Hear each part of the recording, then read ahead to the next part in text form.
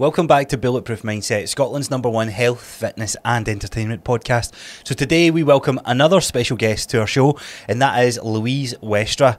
Now, Louise has been in the health and fitness space for a number of years and has so much experience and so much value to offer in today's conversation.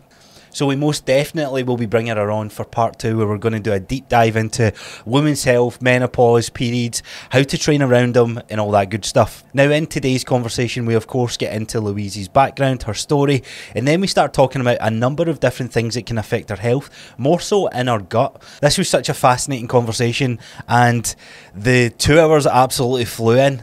Now, we had such a good time recording this, and I'm sure you guys are going to enjoy this. So make sure you check out Louise's social channels and our website and whatnot. We're going to leave links to that below. Now, Louise's message is also around building your biological resilience. And if you don't know what that is, then don't worry, we cover that off in today's episode. But you can find all her details below in the show notes. And you can find her on Instagram at Louise Westra Health. Now, before we get into the show, if you do enjoy today's conversation, the best way that you can support us is by leaving us a 5-star rating on Spotify, Apple Podcasts, or wherever you choose to listen to this.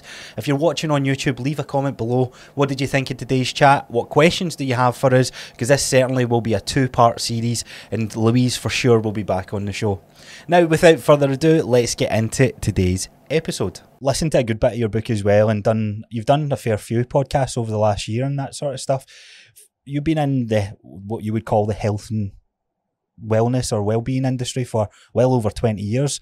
So I think for probably start, what got you into that, and actually hearing your story and on your website, what your grandmother said to you and all that sort of stuff. So take us back to that point. Is that where it all began for you?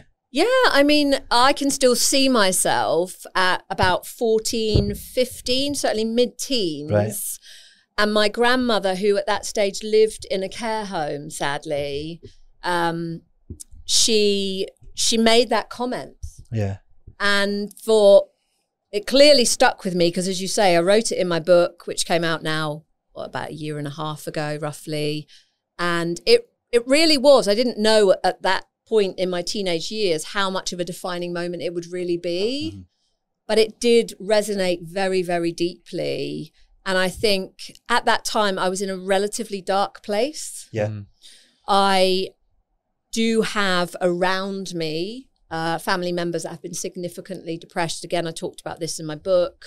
My father had challenges with his mental health for really, the whole of my life that I remember.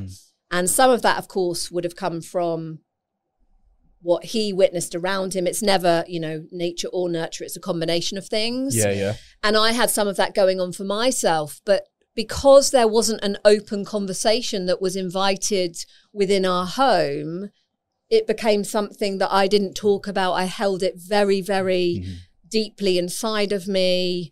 I was and still am an introvert, despite if spent time with me. I'm very enthusiastic. I'm very passionate about what I do, but I am essentially an introvert. We spoke about this. It's very open that we are. I would consider myself introverted as well, as much as people's like, you're not introverted. You talk to the camera and you do these podcasts and all that sort of stuff.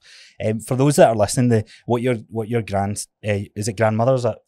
What your grandmother said to you was that if you had your health, you had everything that you needed, just for the guys that are listening. So what age are you at this point? I think around 15. Okay. The really sad part about that story is that my grandmother subsequently died of excessive medication. Yeah. So she had been unwell my entire life. So I hadn't ever known her to be anything other than quite morose, spending most of her time sitting in an armchair in what was then her and my grandfather's house in a secure residential facility. Yeah. So they lived independently, but there was somebody there if needed, theoretically. So I only ever really knew her as depressed, smoking, not eating great food, not being kind of joyful, very vibrant, very just really, really low energy. And she had her first heart attack when my mother was pregnant with me. Okay. So of course, what I didn't know when I was much, much younger is that there's an imprinting that happens on infants before they're even born that comes from the experience in utero. Mm-hmm. So when my mother, got the news that her mother had this massive heart attack, and at that stage, she didn't know if she was going to live, and then she had a series of subsequent smaller heart attacks, eventually had a pacemaker.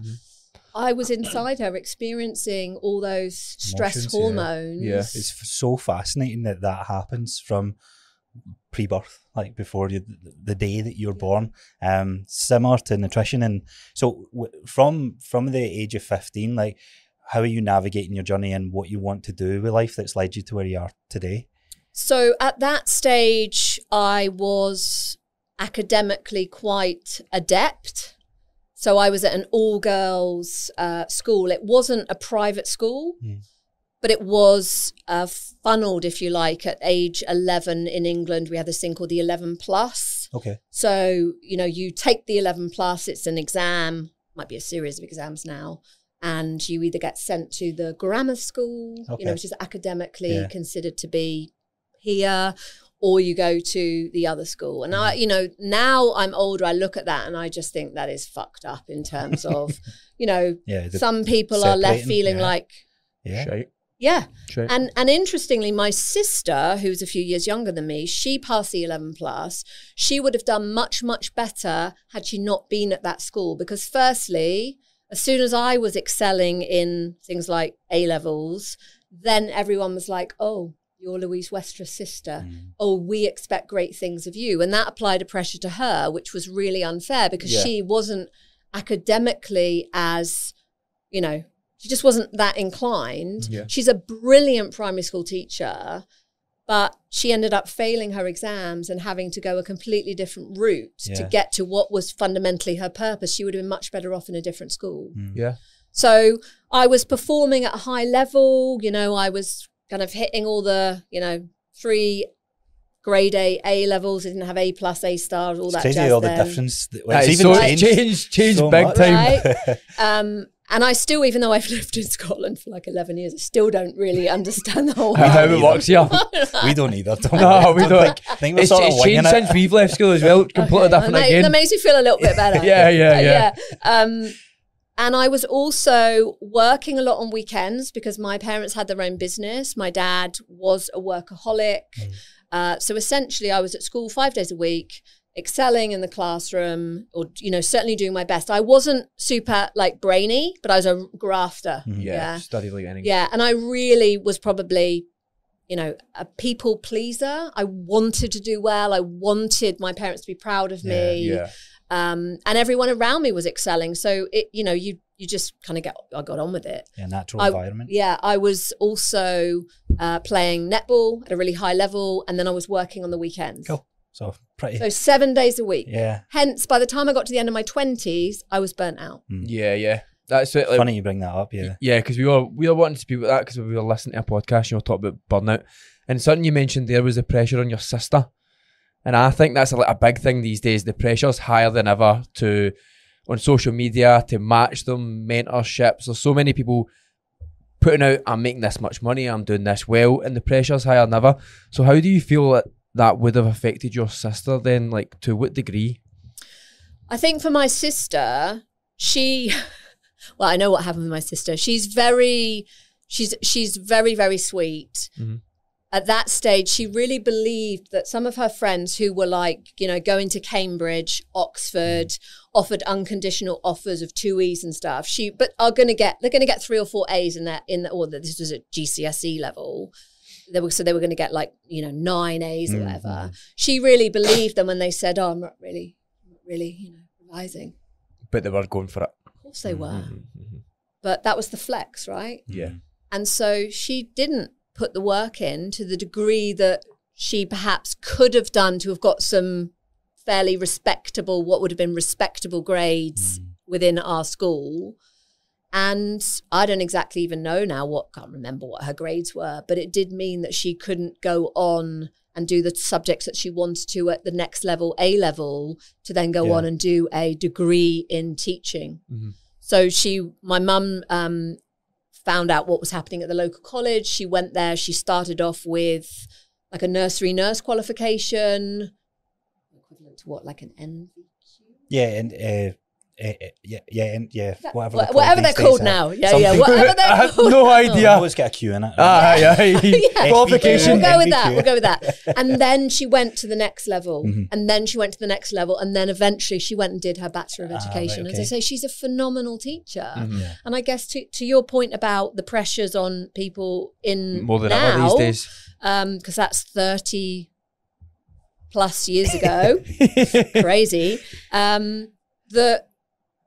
if we are looking outside and seeing what other people are doing and thinking there's no way I could actually do that, or I'm so far away from that it doesn't even seem possible, then do we talk ourselves into actually downgrading what's possible for us? It's funny you mention that, because I came from, when I left school, I stayed right on our equivalent 6 year, which I think's year 11 for you guys, or might be wrong, but it's the last year of high school. Let's basically. Okay. I didn't have any hires or any further education. I seen all my friend group go to uni, and I felt like a bit of a failure, and that carried on with me for a couple of years after that I always felt the need to tell people how much money I was making as a comparative flex, because they had went to uni. I thought uni was if you went to uni, you're the smart cookie. If you don't go to uni, then you failed. You've almost failed. And looking back at it, I'm like, nah, it's actually the best thing that happened to me was getting into actual work and that sort of stuff. One of my most successful clients in terms of talking about wealth, they were expelled from school because they were, disruptive. Yeah. And they are dyslexic, certainly. I don't know if they have dyscalculia. I don't think they do, but they have now for the last X number of years been earning 8 figures. That's awesome. A year. And we think we're so, because they've got a business brain. We think we're so defined by school and education, and there's so much that we hold to it. So you it sounds like for me, I looked at reading books, and that just was not my forte. But from your side of you, it sounds like you liked the literature side. I loved books, yeah. So I think I had that in my. I love reading. I've always loved reading, and I just think I didn't have anyone who helped me to understand that. Firstly, it was the time that we spend in education is very, very finite. So it did feel like it was really, really more important than I now know it is. And that's the approach that I take with my children now, is that, this is not the be all and end all. One stepping stone in your journey. It is not everything. In fact, we've had discussions with our eldest about him coming out of the mainstream system for various reasons at different times. And I don't for a minute. I think it's a trap. I think it's a trap that I wasn't made aware of, because as I progressed, thankfully I had the wherewithal. When I had done my A-levels and my school wanted to use me they wanted to pull me out and put me into clearing to see if I could get into Oxford, because that would have been then great for them, right? For the school, no for you. Yeah. But thankfully, because of a couple of things, one in particular thing that happened, which was very tragic, that a young woman in my year group who was earmarked to go to Cambridge, she only had to basically turn up at the exams and pretty much write her name to get in. Of course, she wasn't. She was going to ace all 4 of her A-levels. That's just how she was. She was obviously feeling the pressure so significantly that she took an overdose of paracetamol during our exam period. Oh, wow. And the hospital delayed getting her the intervention, and it came out later that her life could have been saved. But unfortunately, you'll have to put a trigger warning on it. No, of course. This is quite a raw podcast anyway, so the listeners know what to expect. That she basically died, and that was another thing that really stuck with me. And so when it was suggested that I pull out from the place that I had at the University of Wales, Swansea, to read English and French, I was like, nah, I don't need that level of pressure. That pressure, yeah. Because I knew that if I did go to Oxford, because as I say, I was not an academic brain like this young woman was, I would have had to have really used all my time, energy, and resources to just be working on my subject. And again, I think probably knowing unconsciously, being not necessarily even having that self-awareness, but unconsciously realizing that because of my family's history on my father's side, that could tip me over the edge. Yeah. And actually, subsequently in life, there have been a couple of occasions, one in particular, where I have had suicidal ideation. Yeah, so I wanted because of the pressure. Yeah. And it's funny you say that, because I think we put a lot of pressure on ourselves, whether it's our health and fitness journey, or it's the job that we have, it's the money that we make, it's whatever in life. I think we always, to James's point there, you're seeing snapshots of other people's lives of, wow, how can I not do that? So the status of going to Cambridge almost outweighs the work that's needed to put into that for where you're at, from that sound of it. The other day, just as maybe a slight tangent, but it's popped into my head, so I feel like it is relevant. I was walking home with my youngest from school. It was actually probably a couple of weeks after we'd gone back in August, so maybe the start of September. And there's another school in our town, another primary school. And Mum was walking back from that primary school, and we were crossing the field, and I heard her saying to her little boy, who was probably 5 or 6, well, if you don't want to do the homework, that's fine, but you'll just have to let your teacher, Mrs. So-and-so, know, and she'll probably think you're lazy. I was like, what the fuck? Why would you say that to a 5 or 6-year-old kid who's thinking now, if I don't do this stuff, I'm lazy. There's something wrong with me. And I just have I actually have a real issue with homework. So I don't enforce homework at all. If our kids are interested in it, we do it with them. Our youngest does have some challenges around speech and language for various reasons. So we have got some one-to-one support, and I recognize the privilege of being able to do that. Yeah. But, we're doing that because his confidence last year was just slipping.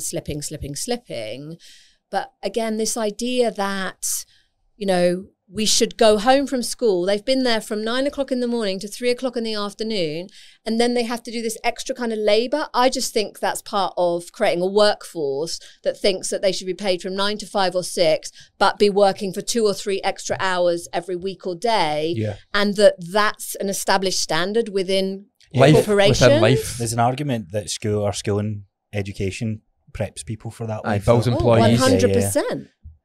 Which is interesting. So diverted a little bit. So you hit burnout then. So what was, I would imagine we're all exposed to this throughout life for various different reasons.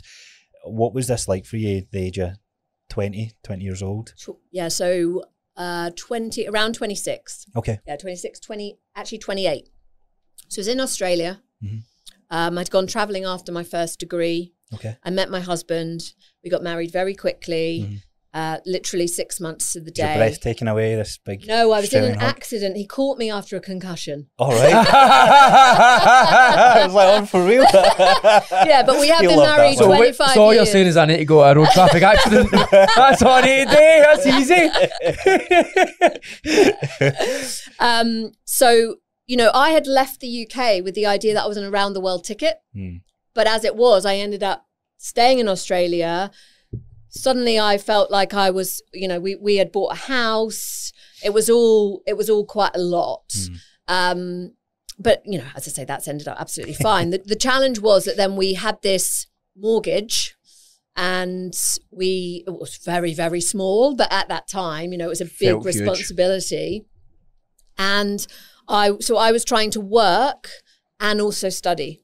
So I was studying to become a naturopath, which is a much more common term in Australia than it is here in the UK. So studying, where I lived, it was a 3 hour, roughly 2.5 to 3 hours on the train to get to where I studied. So it's almost like London lifestyle, but pretty much, yeah. And then I needed to also be working, or I certainly felt like I needed to be contributing in the house. And so I ended up trying to squeeze about 8 days worth of work and study into 7 days. Now, it's a different way of living in Australia in some ways, but I can tell you that there's still only the same number of days in the week. So it doesn't work. But because, again, I had really only had role models that were essentially workaholics, you know. There was no work smarter, work, you know, rather than work harder. It was just work hard, graft. That's what you do. Yeah.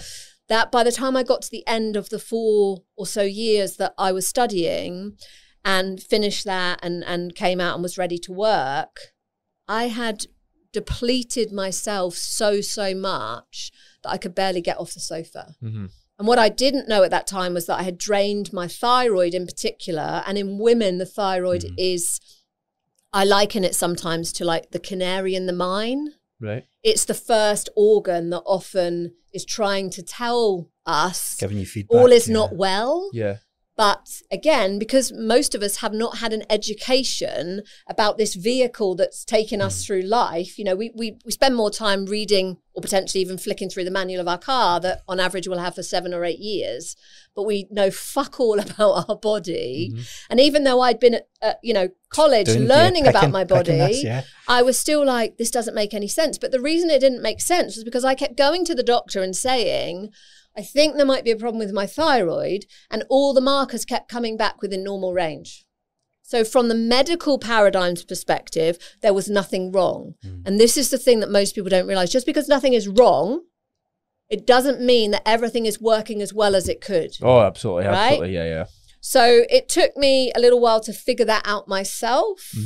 And then it took me a good, probably fully 2 years to feel like my energy was pretty good, but longer to really continue to repair some of the damage. Yeah.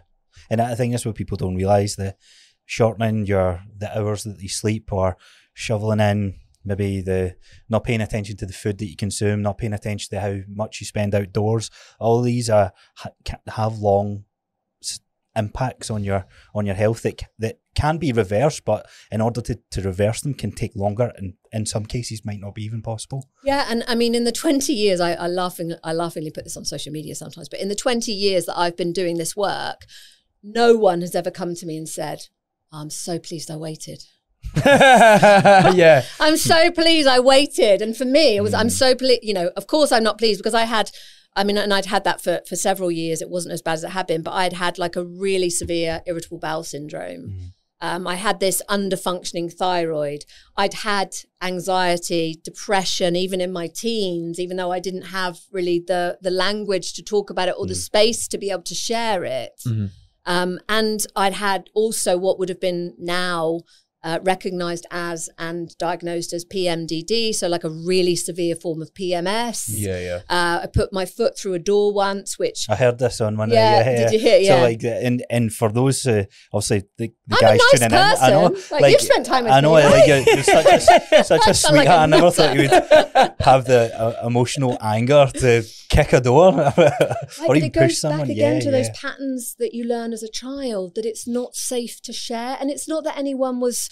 You know, I'm very fortunate. I grew up in a loving home, but you know, there was some stuff that both my parents were dealing with, as we all are, that they didn't know how to handle, and they didn't know then how to, you know, make that space for me. Yeah, and the awareness is the interesting thing. So you mentioned something earlier about your mum and dad, and your dad being a workaholic and all that sort of stuff. So in a way, those sort of, you see those traits in your environment, and like that's what I have to be like then, and then you hit your burnout, and you reach a point that you ended up getting to.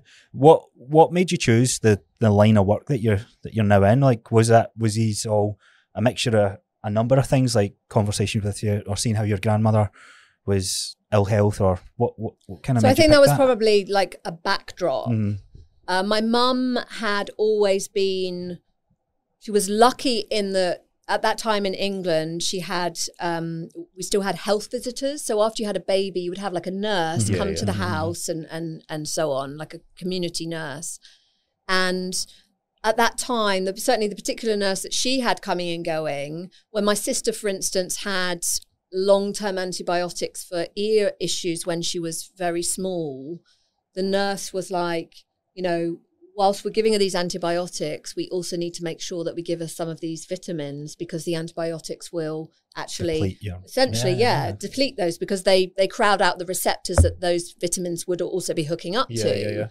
And when we were kids, you know, my mum would give us different things in winter. And so she was very open to that. So I had that as, you know, my experience of medicine is not everything. Yeah, Going to the doctor, they are not God. Yeah. And then being unwell myself, I was always a little bit left of center in the sense that I've never necessarily accepted what an authority figure tells me. I agree. Right? I think a lot of us that are entrepreneurs are, you know, and you just naturally second guess it. Yeah, you're like, well, hang on, you're telling me that, but I'm going to need to, you know, go and look at this. Yeah, go myself, and see if that is a truth for me, because truth, you know, depends. So I, you know, I'd always been interested in like what would now be called like clean products. So not testing on animals. So I never bought makeup that was tested on animals when I was experimenting with makeup in my teens. My toiletries, I, as much as possible, stayed away from stuff, again, that was tested on animals. I used to do things like collect petitions, like signatures for against things that were still legal in the UK, things like, you know, fox hunting and badger baiting and stuff like that. So I was always really passionate about, I guess, the environment and just nature, really. And I don't know, I don't think it was a conscious decision, but I was like, this can't be it. You know, at 21 years of age, every time I get some kind of pressure, so at that time it was my finals at uni, I can't spend my life wondering where a toilet is. Like every time I feel a little bit nervous, I don't want to spend my life wondering if I should go onto an antidepressant. I did try them at a couple of different points and they just did not work for me. Now that I'm obviously much, much further on in my journey and I've seen my DNA of my neurotransmitters, I know why those didn't work for me. But no one could explain it at the time. And when you're in your early 20s, you do just want, most of us, even though I was, you know, to feel okay. Yeah. You just want someone to take it away, right? So I think it was a combination of things, Dale, but ultimately at some point I must have made a decision, either subconsciously, I don't remember it being a conscious decision, that I was not prepared for this to be my lot. To accept it. You're ready to take control and find out for yourself. Interesting. I think a lot of young women, in particular, just from clients that we've coached and people that we know, are in and out of hospital, trying to figure out what is wrong with them, whether it's cramps from the period pain or it's indigestion or whatever it is. There's just so much, but it's sad at this day and age that I feel that it's like, oh yeah, that's just normal, and we don't know what actual healthy normal looks like. We speak about this a lot with our coaching, that look, you think cutting calories and moving more is the answer to your health and fitness goals, but in reality, you don't know what normal feels like because you've been so restrictive with the food that you eat for so long that when we get you eating more food, wait till you see what life can actually be like, and energy, hair, skin, nails, all this sort of thing. So, I guess a follow-up question to that, as you, on the point of what is normal, I heard it in one of your other podcasts. I think a lot of young women, guys as well, but more so women, feel a wee bit shamed of eating the whole tin of biscuits rather than being curious, rather than really going, why? You know, I love that word. I know. So I heard that and I was like, that's a fantastic way of putting that across. And I think this is something subconsciously that we've done in our coaching. So there's nothing wrong with the behaviour, but it's understanding why is that the behaviour, not the guilt associated with it, because you never truly fix it. Yeah. So what have you found out for yourself along that sort of things? Firstly, curiosity and compassion. If I had to, you know, if somebody said to me, well, you know, what are the key themes? Curiosity and compassion. And the thing to understand from a biological perspective is that the body is always trying to let us know. Again, we haven't been educated to understand the symptoms that arise in the body, whether that is PMS, whether that is IBS, whether that is reflux, whether that is a headache. They are there to tell us something, but we are actively discouraged from being curious about our own bodies. You know, they're fucking miracles. Like, really, they are so fascinating. What they put up with over the course of many people's lifetime is it's spectacular that they don't fail earlier.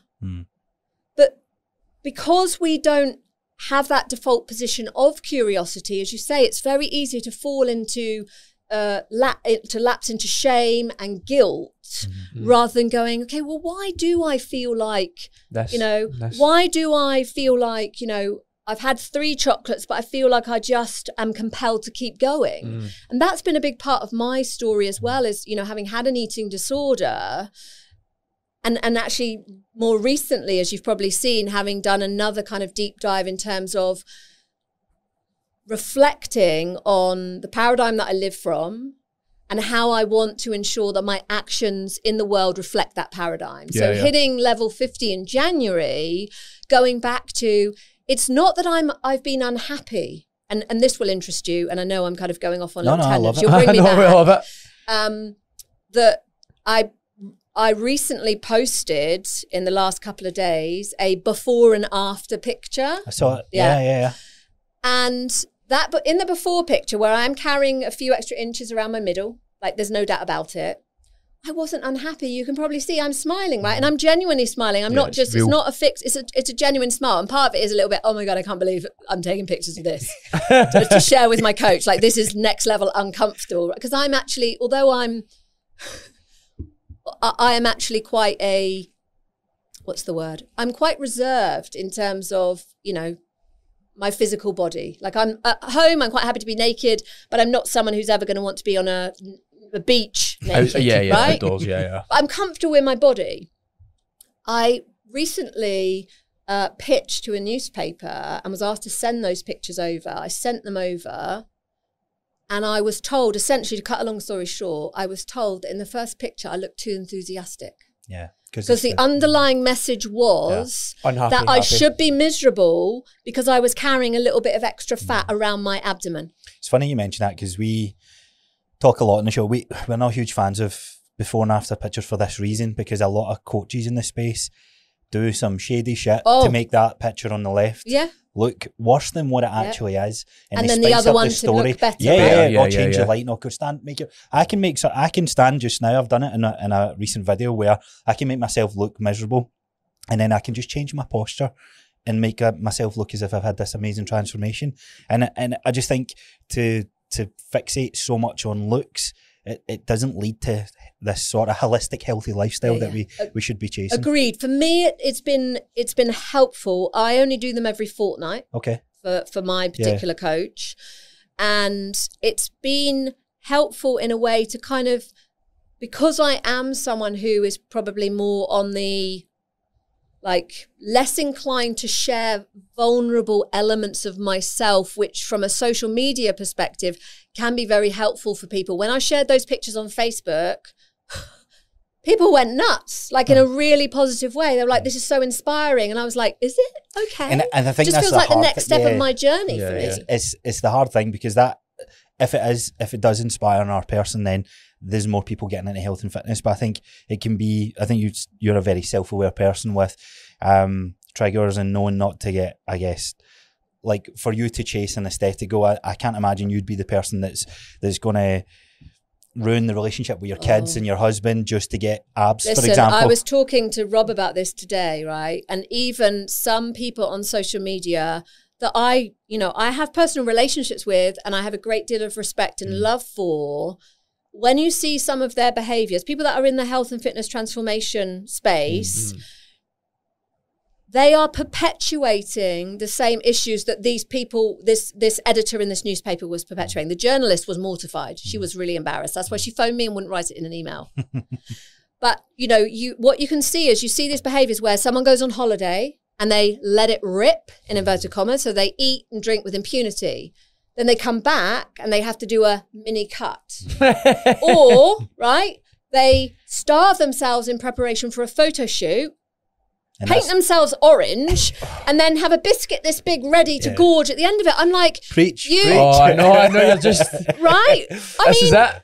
You're out there saying that you're a positive role model, but you are actually where's your mentor? Where's your coach calling you in on your bullshit? Because we all have bullshit. We all have blind spots. We do. You're absolutely right. So moving, I'm trying to even think where we were. Moving on from that. Because I could sit here all day and talk about we could talk about that kind of stuff all day. Gavin, who's in there, he's got his own podcast, and he had me on yesterday, and we were talking about this subject. So I'm very passionate about it, and it's probably why we have a podcast like this, because you can explain, like, there's nothing, not that there's anything necessarily wrong with people taking before and after. It's how it's marketed to from us as coaches. Yeah. And for me, it's not about weight loss. Oh, it wasn't about weight loss. Good. It was about building strength. It's about me showing up in a way that, well, to go back to your point about, you know, like hormones and so on, it's about not having shame and guilt around how you feel and what you're experiencing. And then it's about also understanding that radical responsibility can coexist with compassion. And we get to decide if we listen to those messages with curiosity and go back to the 3, you know, sweets, chocolates. What I've learned about myself that's been very, very helpful has been from a, you know, nutrigenomic perspective. So looking at genetic variants and how that influences our nutritional needs and how our nutritional needs then influence our genetic variants, is that I have a couple of things that make me more inclined to want to eat. So firstly, I have what's called the Labrador gene. So POMC is the Labrador gene. It's called the Labrador gene because it was originally found in Labradors. I'll go, you lab. Maybe Right, I've got there you it. go. But I do You definitely have it. Because what it means is, and this is all evidence-based, Right. that you are going to have a higher interest in food. And with that higher interest in food, also it tends to be foods that are, you know, more flavoursome. Highly And palatable. we know that exactly the higher palatable foods are the ones that are more dense in nutrients, in calories, Yeah. right? I took In one of those energy. Kit Kats through from the Halloween party, and I was like, I could eat 5 of them. Right. What So is here's going the on? thing. Yeah. So this is what I'm saying about understanding, approaching you things are. with curiosity. For me, so I've got that. The other thing I've got is a down regulation on my leptin receptors. Right. So you guys know leptin is to do with satiety, with feeling satisfied. bring it down. So what happens is, firstly, I'm here for the food. Like, I am all about the food. I'm a foodie. I love food.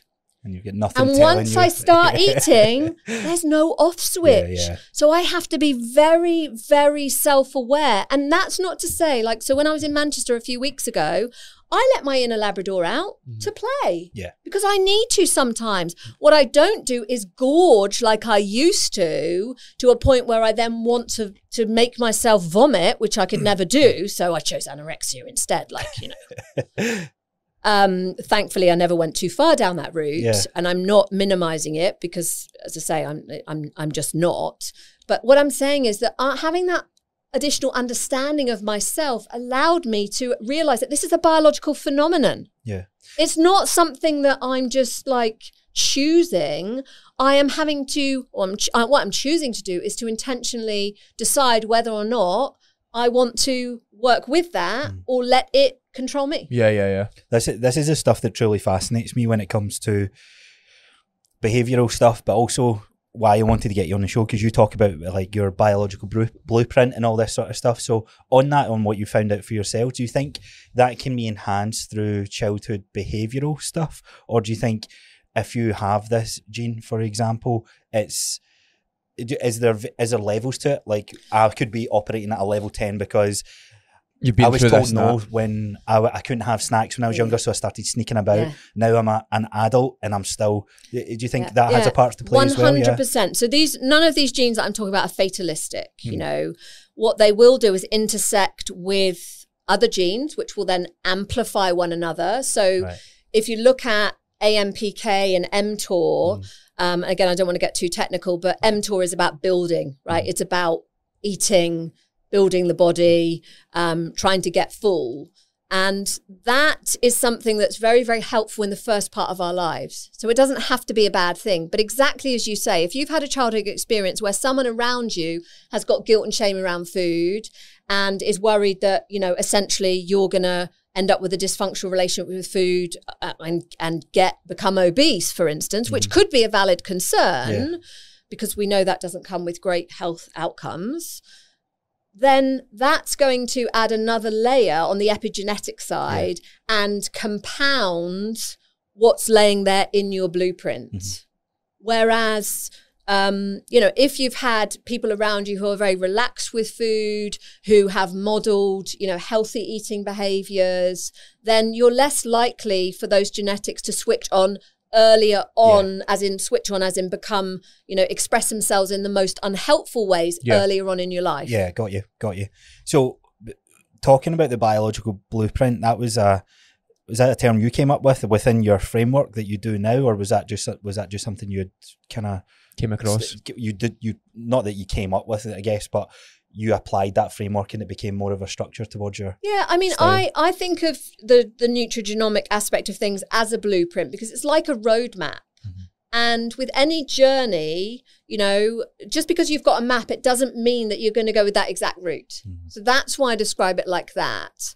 The blueprint from this genetic, you know, way that I work with my clients is part of allowing somebody the opportunity to broaden and maximize their biological bandwidth. And that's like a SWOT analysis. So we've all got biological strengths that we're not necessarily aware of, we're leaning into. But again, high performers tend to have some specific patterns that mean that they can keep going above and beyond, but that sometimes they are compelled to keep going and they don't know how to switch off. And we also all have biological weaknesses or more vulnerable areas where, because of our genetic variants, we might need more of specific key nutrients. And if we don't know that and we don't then give our body those particular nutrients, we're going to insidiously and unconsciously drain and deplete ourselves. And that's where, for me, like even in the last couple of years, one of the things I learned from nutrigenomic testing for myself was about my need for a particular form of B12. Yeah, I heard you speak about this, and it's a fantastic point to bring up, because most people will go down. I actually come across some clients and family members. It's like, I need to get some vitamins. Here's a multivitamin from Boots. I'll just take that. That does the trick. And it's like, your body size, how you digest your food. I don't think we've truly realised the chemical processes that goes into our body to break something down, and it can be so complex to each person. Yeah, I mean, in the simplest of terms, firstly, you've got to have the raw ingredients going into the body, right? So whether that comes from food or whether that comes from a judicious use of an appropriate supplement. So that's the first thing. You'll have the raw ingredient. Second thing is it's got to be absorbed. Then it's got to be transported. And it's got to hook up to the receptors and be used. So there are various stages at which things can go a little bit awry. So for instance, with me and B12, I had suspected again for a period of time that I had a B12 deficiency. And this came about, I think, because in 2019, when I finished my master's degree, and we had also completed our family through adoption the year before, I was maxed out. Like I had been working, you know, firstly, you know, in an employed role, trying to do a master's degree. So coming home from work at that stage, we just had our eldest son, spending time with him, having dinner, he would go to bed, and then I'd be trying to hit the books for 3-4 hours, reading like really intensive research papers. And like I say, I'm not an academic person, so it took a lot. And then, as I say, our youngest who was introduced through the adoption process the following year. So I was really, like, from a cognitive perspective, I really had said to Rob a few times, as my husband, I just haven't got the bandwidth cognitively. I just haven't got it anymore. Like, I don't know where it's gone, right? Yeah, I know. But the thing is, I'm like, where's the solution? Where's the solution? So given I stayed curious. I was always curious, but I got curious and I was like, you know, this really correlates with a B12 issue. So I got tested and my B12, fine. I know, right? I know that again, certain things need to be tested in certain ways. Every way of testing has constraints and needs to be put in context. How are you testing? Like, what did you do for your blood work? Just a blood yeah, okay. At that stage. So I think it's actually serum, isn't it? They do B12. But the point is that it is well known to be a fairly inconclusive test. So I was just like, I'll go and check. So you can check, I think it's methylmalonic acid or something else as well. And I was just like, just nothing was showing. And it wasn't until I did this particular, so I did a methylation profile. This will take us nicely on to Gary Brecker. Oh, good. Nice, nice. It wasn't until I did the methylation profile and I saw that my genotype for B12 was potentially reduced absorption, reduced transportation. For B12, there's actually a recycling that needs to happen, reduced capacity to recycle. Right. And then also an additional need for a particular form of B12, which is called adenosine B12, which you don't get in any of the JAGs or anything like that. I was going to mention the JAGs right? there. So anyway, I'm like, I think this is it. Now, there's very few times in my, professional life where I'm like, it's this one thing. Usually it's not just one thing. Mm-hmm. I kid you not, I took the first dose of that adenosine B12 and it was like something lit up in my brain that had not been on for a number of years. I could not believe it. Now, that's not to say that everyone will get that, course, yeah. Because maybe someone else isn't as depleted as I had depleted myself because I've been hitting my cognitive bandwidth. So much. Taking an so absolute much. beating. Yeah. More so than your average person anyway, and in many different ways, of course. And vitamin, just to give you another example, vitamin D is a really good example. If you have a down regulation on the sensitivity of your vitamin D receptors, then when you are supplementing vitamin D, obviously it has to be vitamin D3, but when you are supplementing, you need to make sure that you go above what would consider to be the normal acceptable range. And you need to be up at something like, I think it's 100 nanomoles per milliliter. Whereas usually 80 to 100 would be considered normal. Yeah. But if your receptors aren't as receptive, you need to have more of that vitamin D there to almost like, it's like putting pressure on a doorman. Yeah, there's more of us here. You are going to let us in. So the way I heard it in communicating, I thought it was fantastic. It's like a plane trying to land on the runway, and there's tons of turbulence. It needs to punch through the wind. And it's funny you say that. So I got my blood work done years ago, and I was taking vitamin D3. I was looking at the back, and it said, I think it was like 3,000 or 8,000 IU, and it was a lot of the wee pills that it was taking, and this was in my bodybuilding days, so I had fish oil, I had so many, I felt like bloody junkie eating this many. I was like, I'm full from eating this many bloody nutrients and multivitamins, and I got my blood work done and I was deficient in it still. I was like, how on earth am I deficient? So that explains, I think a lot of people do face that. And to your point about people buying supplements from the supermarket, you get what you pay for. If you look at a standard supplement in the supermarket or even your kind of run-of-the-mill chemist on the high street, there's no regulation about the types of the nutrients that can go in. Yeah. And so people could, when people will sometimes say, oh, it's like making expensive urine. Yeah, it is. It actually is for some of those, like really just, that one's £2, that one's £9 type of thing, yeah. Yeah, and people go, oh, well, that's the cheapest one. But actually, you look at vitamin E as a really common one that they put a DL form instead of the D-alpha tocopherol. The body doesn't recognise that form. Yeah. Right. So it's almost just fancy. It's pointless. You're pissing your money up a wall. BCAAs. Well, hopefully you're doing it down the toilet. I try. So I wanted to talk about supplements. So while we're on the subject then, so you're going through your journey of B12 with a very good understanding of what's going on biologically. And if you think, even for someone like me and James who are in the health and fitness space, what's some of the telltale signs that you would, or what is a strategy when you're kind of working with clients? You mentioned the car earlier, and this is a point we brought up before, that we get MOTs in our car every year, yet we never do our own blood panel or our own blood work. And something I like that I've done is I've got snapshots at the age of 24.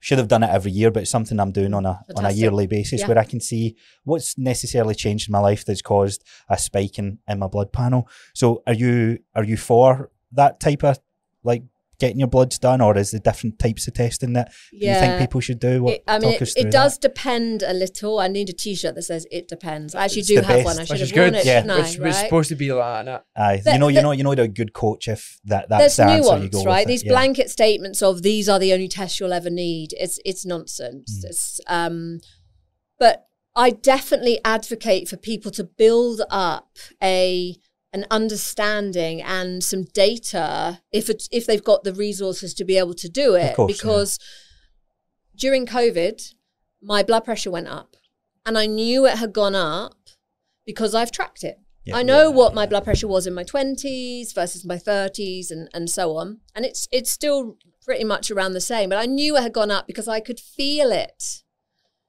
And when I went to the doctor and got it checked, because it was within the normal parameters, not that I would have wanted medication, I just wanted to make sure that taking it at home is sometimes different to getting, obviously, a professional to do it. I could see that it had elevated, even though it was still within normal. And this is the thing about early intervention. If you've got an understanding, as you're saying, Dale, of what that looks like in your 20s and every year into your 30s and so on, then you can intervene earlier because you can see if your blood pressure has gone up 5 points. Or, as you say, it might be a situationally specific thing and 6 months later it's back down again and that can be fine. So I really advocate for people. Most people who come to me have never even asked their doctor for a copy of their results. And I'm like, you are the advocate. You are the custodian of your own health. And at any point you might want to take that information and bring it to me or give it to somebody else down the track. Build that data bank for yourself. Yeah.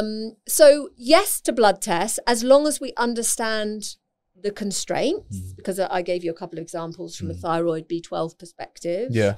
And when I talk about blood tests, I'm talking about serum and, anything that they do essentially with a blood draw within the medical paradigm. Is there a difference with the pricking on your finger? I know it's not, I know straight from the vein is obviously the best way to go about it. And I changed that up with the most recent blood test I done just over a year ago actually now.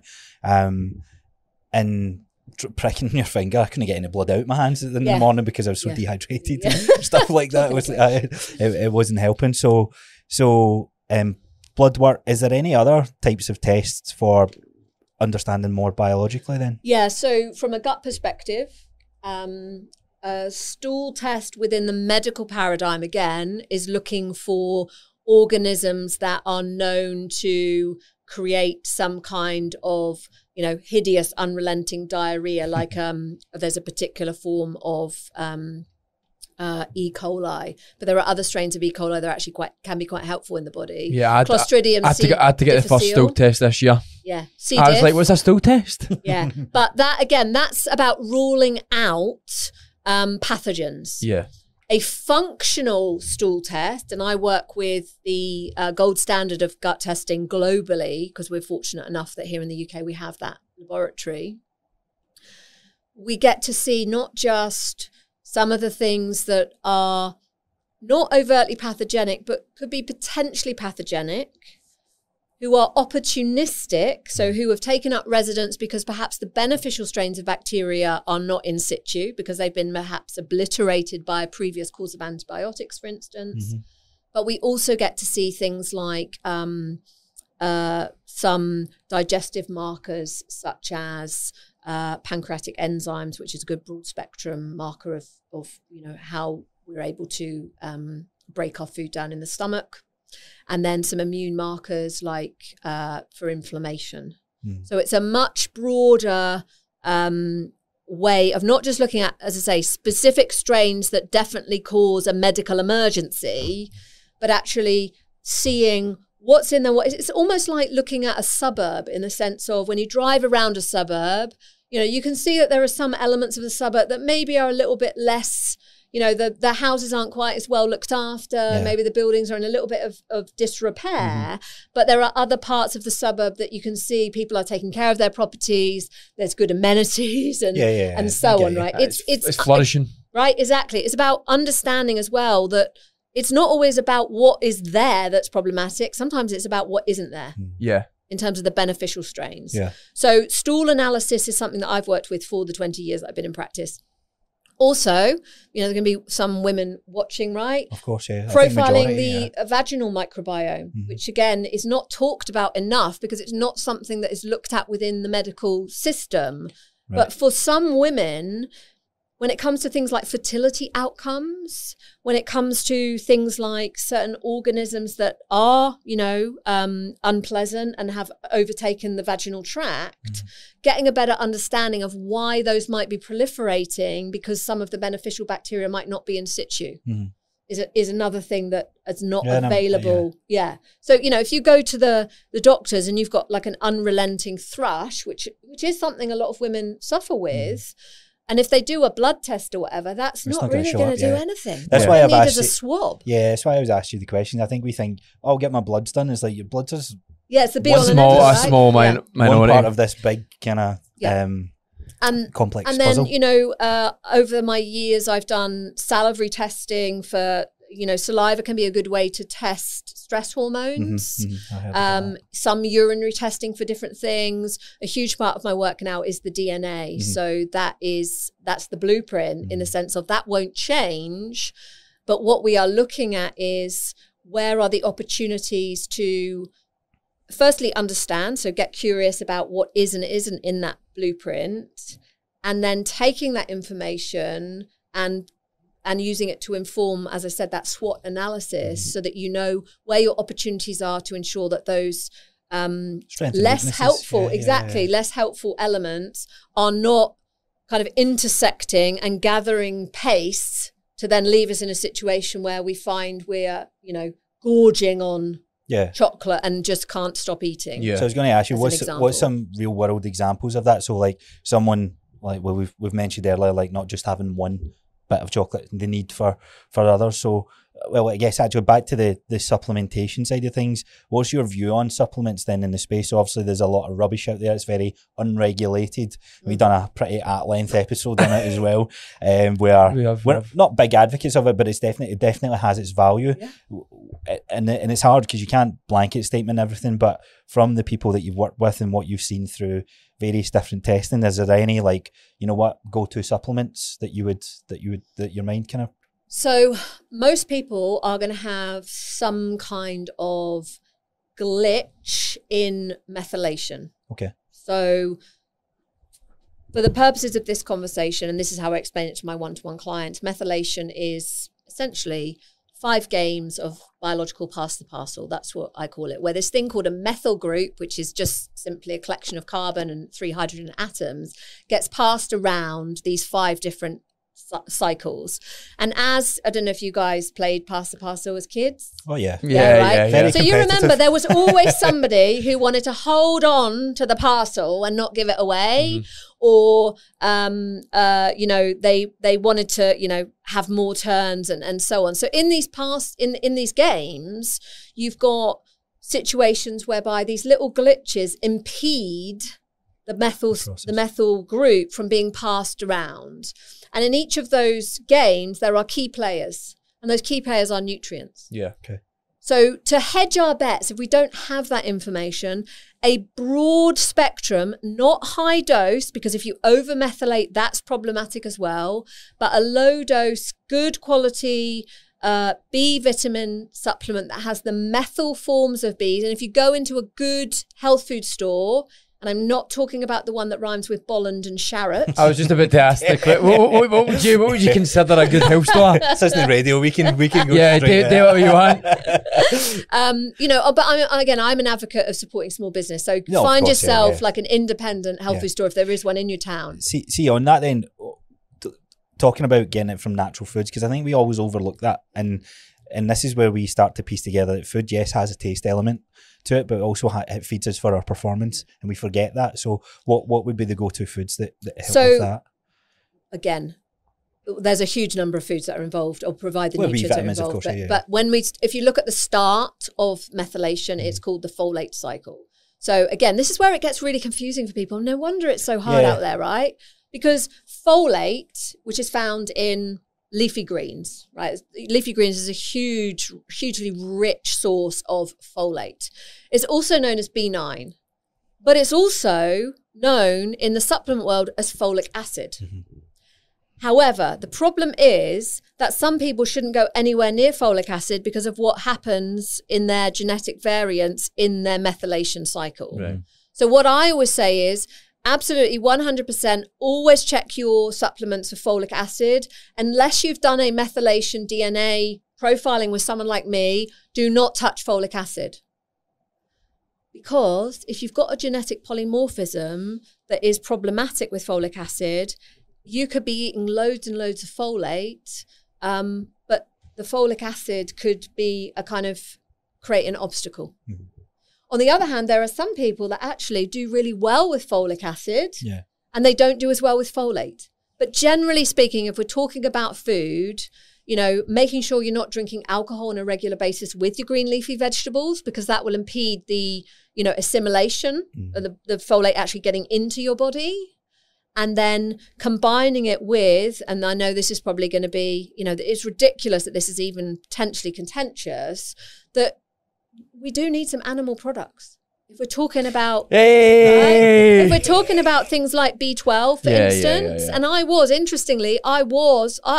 wanted to be a vegan. Yeah. Well, of course, it's your whole. I wanted to be a vegan. I failed spectacularly at veganism because after a very short period of time, and I did it in my early 20s, I just noticed such a downturn in my brain health. Yeah. And when I say brain health, I mean my eyes, because our eyes are part of our brain, right? They're just a specialized part of it.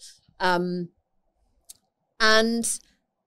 that is probably, again, as an aside, because I have a SNP in a genetic polymorphism, which reduces my ability to convert the vitamin A sources from the plant foods into retinol.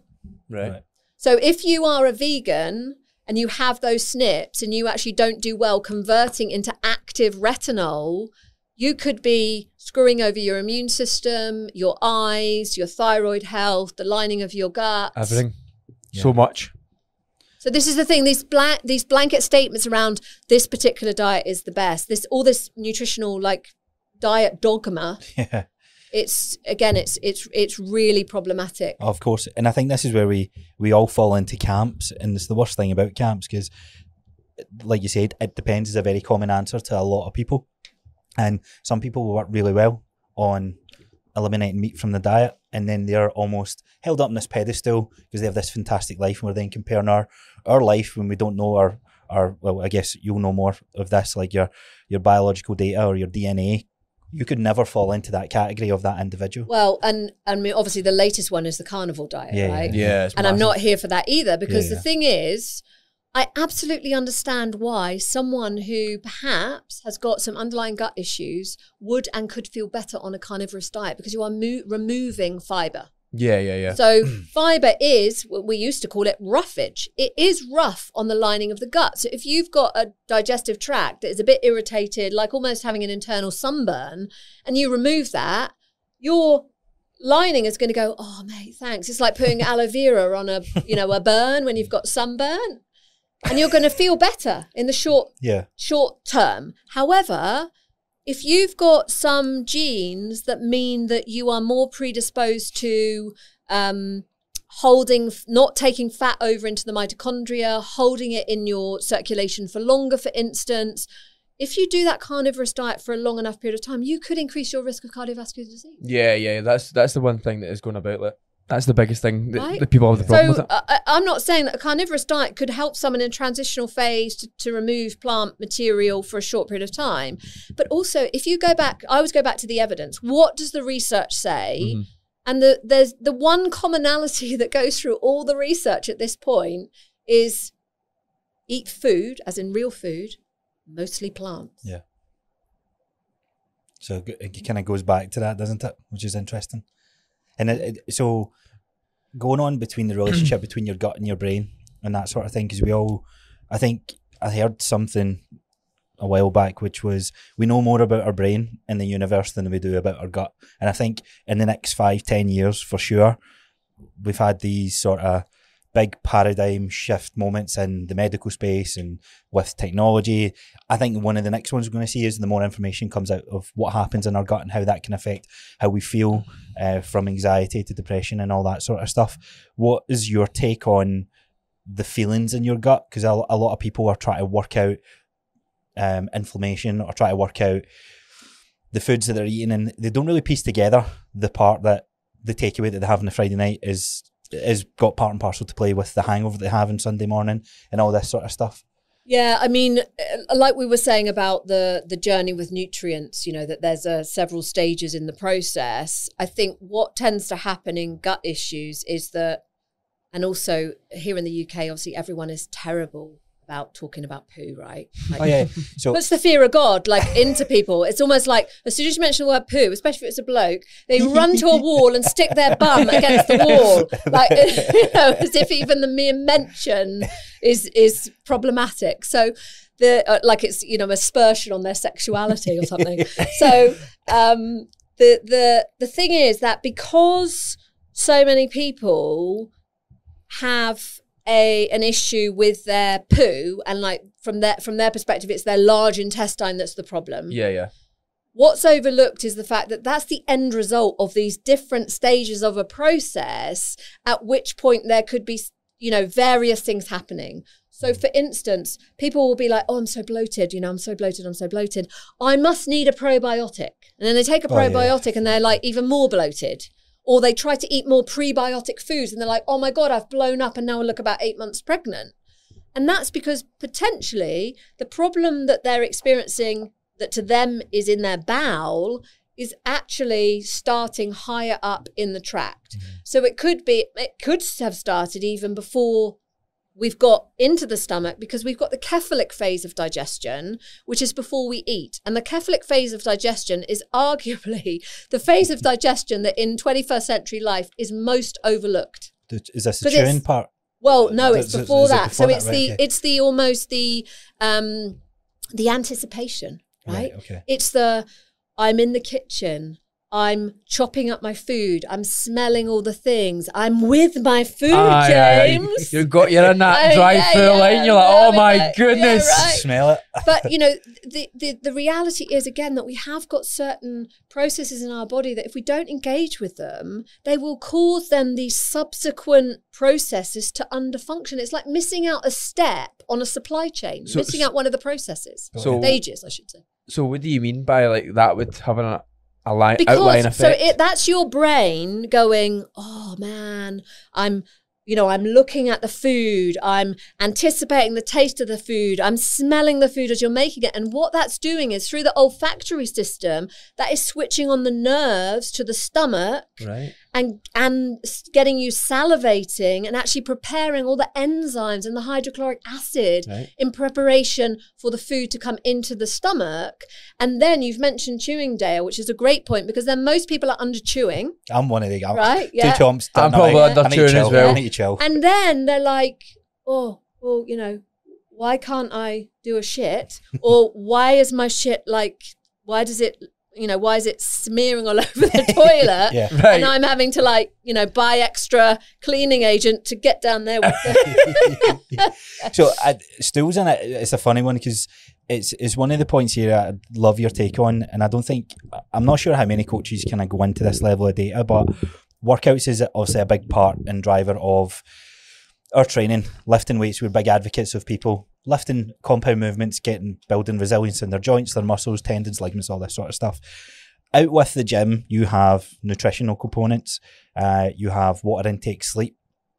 But we measure what we call biofeedback with clients. So digestion is one part of it, stress, mood, sex drive. Am I missing one? Sleep. Well, I mentioned sleep there. So they're normally the 5 kind of pillars of biological feedback that we call it, that we look for and people to be aware of, because as they start tracking that, if you ask me how was my sleep last night, I'm like, yeah, it was okay. But if you keep asking me that question, I can go, actually, that was definitely different to Tuesday nights, and Tuesday nights was different to Monday. Self-awareness, right? Yeah. So on that front, what's some things that can affect all of that in your field that you see the biggest improvements on? I'm not sure if I understood the question, but what I wanted to say to you guys is that, and I'm sure you're on this based on what you've told me just then, is that one of the key things I see if I've got a client that's working with a fitness coach that isn't kind of necessarily directly associated with me, in that they know my methodologies, I know their methodologies, so often it's Rob, right? But if you're wanting a client to get up to, say, 1.5, 2 grams of protein per kilo of body weight, for instance, and they are bloating and, you know, finding that they're stinking and it's having an effect on their sex drive and stuff like that. If a coach, and I talked about this actually on Instagram in a conversation, if you go back to your coach and you say, listen, this is what's happening, or you don't feel safe to share that with your coach, if you don't share it, then obviously the coach can't adjust it. But if you share it and the coach is just like, well, mate, that's how much protein you've got to eat, so you just have to get on with it. Brutal. Then, get a new coach. you know, that makes somebody feel like they're failing, right? And also, it might just be like, oh, mate, yeah, we all stink like that, because maybe that's been the coach's experience. I said to him actually not too long ago, is your farts should not smell that bad. I don't know why we think, oh, it's just the protein guy, it's just the protein powder. This was me as well. Right. And I'm eating for performance in the gym more than health right now. Louise will challenge us, I'm sure. Yeah, I mean, I guess it depends a little bit on our definition of performance, doesn't it? Strength, that's it. That's it. It's on the focus. Yeah, so if we're talking about human optimization, I would suggest that you might want to gift him some digestive enzymes for Christmas. Yeah. Or earlier, if it's that bad. Chewing his yeah, food, well, that's can it, chewing, but that's well? what I'm saying. If we're not, and this is where things like protein shakes, for instance, can be problematic, because we're designed to, but for clients who maybe are using protein shakes as a supplement, because we're not chewing, we're not tearing it up, we're not getting the same signaling to the stomach, because chewing buys us time. Again, it's another way of switching the stomach on and saying, something's coming. Get ready, something is coming. Yeah. Right. I've actually thought that for a wee while. Like, I stopped taking protein shakes, but before COVID, when I went back to the gym, I was like, I'm not taking anything like that ever again. No shakes, only whole food. Felt so much different, and I could never explain it to people because it was only my experience. Yeah. Do you know what I mean? I kind of go, you did this because I felt good. You can try this because I felt good, but it's no because I felt good, you're going to feel good. Do you know that way? But I can never actually say this is why it felt good. And we understand why people use them, right? Because it's perceived convenience. Convenient, that's it. We also know when you're a little bit further on in your journey and you don't need, so I don't meal prep on a Sunday and meal prep for the week. I know some people do. As long as I know what I'm doing and I batch cook, a few things on Sunday just strategically and stay kind of one day ahead of myself in terms of knowing what's coming next, I'm good, and I'm not using protein shakes. Yeah, you've worked out a format and structure for your lifestyle. Yeah, and that's it, about context, right? Yeah, of course. But I'm not sure that answered your question. No, so going back on the question. To be fair, I wasn't too sure. So going back on the question, we've got all these kind of biofeedbacks that we looked at. See, on the digestion front, how important would you say that is? That is that one feedback? Because we start working with clients and it's only awkward if you make it, but it's like, why are you interested in my poo? And it's like, well, if you answer me and you say, oh, not pooed today, I'm not pooed the next day, and you're like, hang on a sec, like, how often does your bowels regularly move? I think it's one of the last things people would even consider as part of their health and fitness. And how journey. Often should your bowels? Yeah, so how often should it, and what sort I'm here for this conversation. Yeah. And what sort of impact does that have on to everything when it comes to your health? Yeah, so let's start with how often you should poo. Most of us are eating a good 3 meals a day, right? Some of us like to eat 4 times a day. Some 7. Okay, well, that's another conversation. But essentially what goes in should be coming out. Mm-hmm. Yeah. So as a bare minimum, and this is a sweeping statement, but generally speaking, I'm very happy if people are having 2 good quality poos a day, as long as I'm not talking about one really good quality poo and then the second one is I'm shitting myself, on the way to the toilet because it's so urgent and hurried. Yeah. But 2 good stools, 2 good bowel motions a day is probably, verging on optimal, if you like. Okay. And now the reason for that. But there's a quality of the poos that's coming out as well. Listen, my first poo in the morning is amazing. Oh, listen, it's supposed to make you feel good. So my one-to-one clients, I say to them, listen, it's supposed to feel like your family dog. And they're like, what do you mean? In the morning, when your dog goes out, you let your dog out, they go out into the garden, and and this is a like, good poo today. I can see my dog, right? And he's so chuffed, right? And he's scratching and woo, look what I did. Because actually, people don't talk about this, but it's an endorphin release. It's supposed to be part of something that, you know, because we need to do it. Of course, yeah. So the designer made it something that should feel good, right? So if it doesn't feel good, if you're straining and pushing and it's hard work, then things get curious, things need to change. It could be as simple as not enough water, right?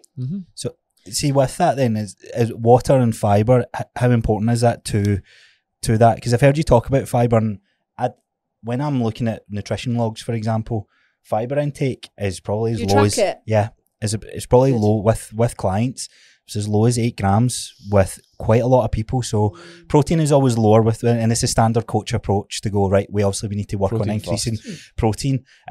Through that process of increasing protein, is it smart to increase your fibre intake along with that? Or is that more important than the protein, would you say? I mean, if we're talking about purely strength building, then obviously protein is king. Or Yeah.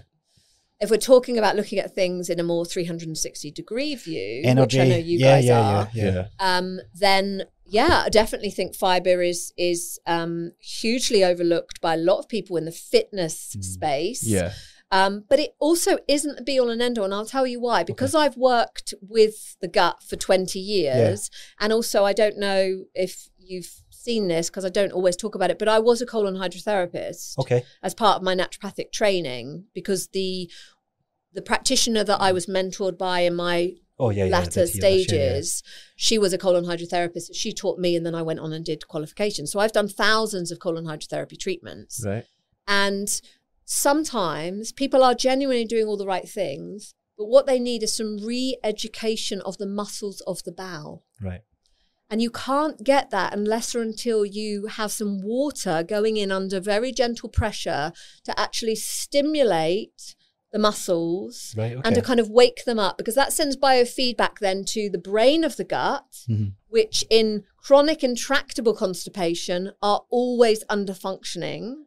It's just that they can't be tested because you would have to cut through the bowel to get to the nerves, and no ethics committee is ever going to allow that. But having worked with people who've been told, if you don't get my bowel, no pressure, right? If you don't get my bowel working, then I've been told I'm going to have a part of it removed. And never without fail have we got somebody's bowel working. So this is going to be a bit of more of a selfish question, only because my brother is actually going through a crazy back and forth with the NHS just now. And when you piece this together, I'm sure he won't mind me sharing and picking your brains around this, but if not, you'll have to edit it out. He spoke about it already. He's getting kid now. He's told everybody already. But he's been regularly bleeding for years, right? Back and forth. So he's had biopsies done, various parts of his intestines. He's been back and forth. They've even sent him to, and apologies, my vocabulary when it comes to various different practices in that, but something to do with his mouth.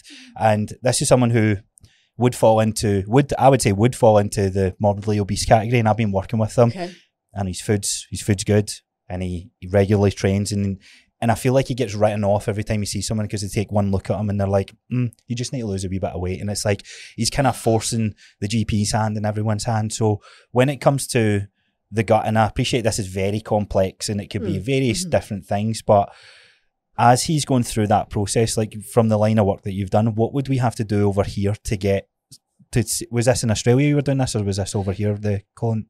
I did do, up until COVID, I did colon hydrotherapy, and then I lost my premises, access to my premises. Is that something that you can work with and get through the NHS? That might be worth doing? If someone has been cleared medically, process, and it's been shown that they don't have an obstruction and there's nothing, like pathological in there, then in the hands of an experienced practitioner, colon hydrotherapy, may be something that's helpful. But again, they would need to take a full clinical case history to make sure that they were happy to do that. And it would depend, often these things will depend on level of experience, right?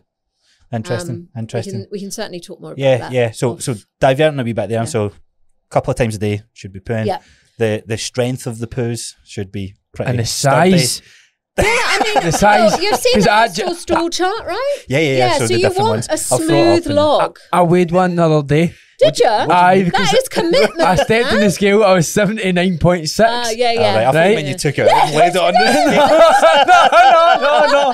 I was like, bro. I was like, I got up and I usually... next level, right? Usually day one between 10 minutes, but I had my eggs, had my shower. I hadn't had my eggs yet, sorry. I had my shower and I was like, just getting it. And I was like, oh, I need one now, but I was already weighed myself before. So I was 79.6 and then I was 79. It was 0.6 kilo. Yeah. That's a belter. Honestly, when I've had people in the colon hydrotherapy situation, and often people who have been chronically constipated. Yeah. I mean, it's kilos. It's kilos. I think because what you're doing is you're not pumping it out, but you are hydrating the stool. Often one of the challenges is a lack of hydration. Right. And some of that can come about, as I say, purely because of lack of water. But some of that can also be, if someone has been a chronic drinker of tea and coffee, tea in particular, which has a tannin in it, which even when you put milk into tea, it doesn't completely, it reduces the impact of the tannin. But if you've got a good cup of tea, you can still taste the tannin, right? Yeah. But tannin, remember, tannin was something that was used in the leather industry to dry the leather. Yeah. But I've had at least one client who, and she's still my client, although we don't do colon hydrotherapy anymore because as I said, I don't have access to it, who I came to the conclusion with her that basically she had tanned, she'd almost kind of like leathered the inside of her bowel. Oh, wow. And so it become hydrophobic. So it was repelling the water.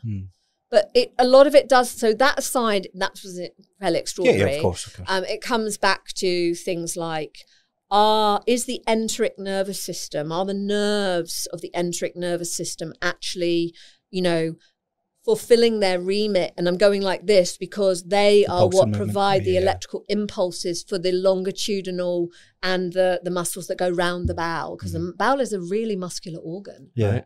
So how are you training that with someone? How are you getting them to be aware of those muscles? What can be done? So that's the water from the colon. That's why I call it hydrotherapy. Some people call it irrigation. Okay. That's where the water over time, as well as hydrating the stool and allowing the stool to leave the body. And we'll talk about that in terms of the impact of poo being held for too long in the gut. It also, because, and again, it has to be done properly, obviously, and you're regulating pressure, of course, and you've got parameters for that. So just that outside hose in the back garden. Yeah, exactly. God, I'm sure somebody's probably tried it. No, okay, we do not advocate that. But, that gentle stimulation against the bowel wall does offer that re-education to the muscles and therefore, by default, to the nerves and wakes them up. And I've seen that over and over and over again, and any other colon hydrotherapist experience would say that. And what is this coming from? Why is that then needed for these individuals? Is there any commonalities? Well, I mean, we've all got areas of the body that don't function as well as other areas. So, it could be that maybe they were, I don't know, underfed as an infant or as a child, in the sense of not given enough bulky foods to actually then get in the bowel and stimulate those muscles and the nervous system to kind of wake up and do the job. These things tend to happen in families. So there may be some, genetic factors that we don't actually have an evidence base for yet.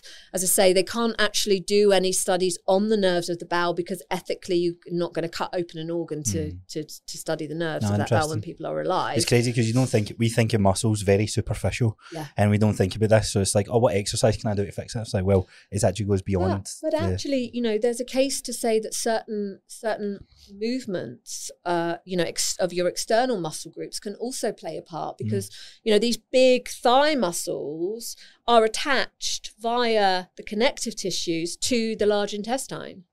So for certain people, giving them specific therapeutic exercises can be helpful. And this is why I'm sure you would have noticed in your career thus far that sometimes when people get moving and they are walking more and using these muscles and they're strengthening them, actually It's like turning on a process sometimes. They start for them, actually Jumpstart, saying, yeah. oh, I seem to be going to the toilet more than I used to be. And you go, oh, well, that must be the water or the extra fiber. And it might be, but it might also be the fact that they are indirectly stimulating their bowel. If there's one thing I've taken away from coaching for sure, it's definitely not to, like you say, that there's very few times that you can go, oh, it's definitely that.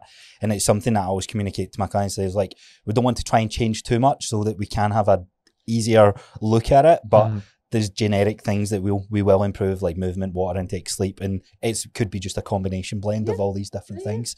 So what's the impacts then of going a couple of days without regularly going to the toilet, and what does that have in your overall health? Yeah, so that's going to mean that you're going to be recycling certain waste metabolites. So these metabolites that really have been made during the normal bodily processes, and instead of them then being, shown the back door, so to speak, they are not only held in the bowel, but they are then recirculated via the liver.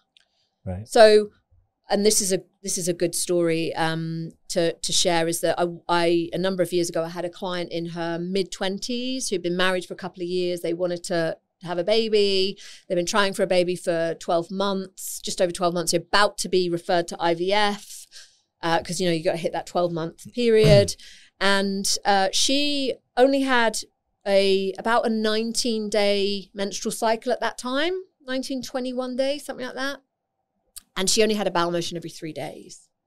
So I explained to her how some of her hormonal metabolites were going to be held in the body and then recycled essentially, and that was going to be the underlying reason why she wasn't having a 28 to 30 day cycle.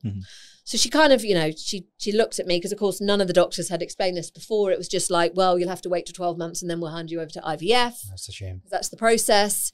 So the first month that we worked together, her cycle was 23 or 24 days, something like that. And because it was like 4 or 5 days longer, bless her, she was like, I think I might be pregnant. And I was like, honestly, I don't think you're pregnant.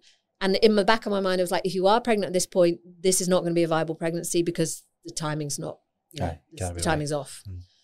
So it was either the 3rd or the 4th month she was pregnant, and she ended up having a beautiful little girl. Amazing. By which time, so what happened was, at the same time as the period changing, it was because she was having a bowel motion, starting to have a bowel motion first every 2nd day, then every day. Nice. And you just don't realise the impact then on your hormonal health. It's so simple, but it's so fucking profound.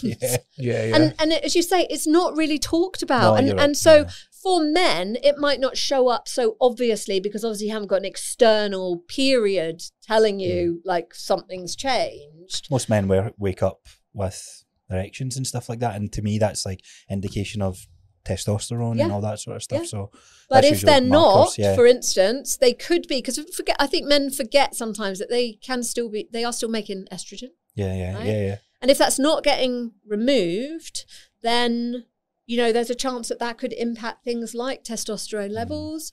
And testosterone gets a really bad rap, I think. But ultimately, if your testosterone levels aren't robust, then that potentially has an impact on things like mental health. Oh yeah, for sure. We feel that. That's why I started getting my blood work done. So mine came back in normal range, and I always forget the number of where normal range. So normal range can be anything from 130 up to 1,000, right? Yeah.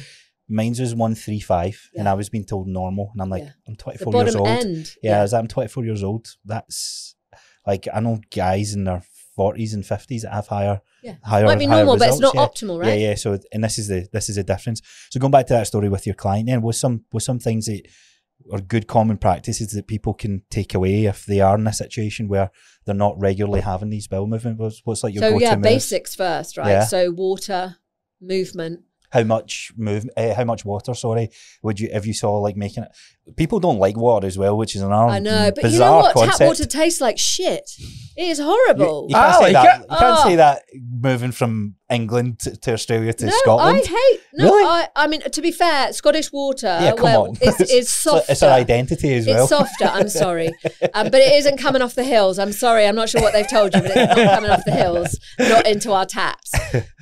And the thing is, some of us have older houses, so I actually had the taps checked in our house to make sure that there was no... I seen a video the other day of somebody opening up a water pipe, and I was like, Well, Yeah. is that what's in the Yeah, water? well, there's a lot of old houses, right? Yeah. But the taste of water, so down where I grew up in Wiltshire, I didn't know any different. But now when I go back down there, I buy bottled water because I just can't. Yeah.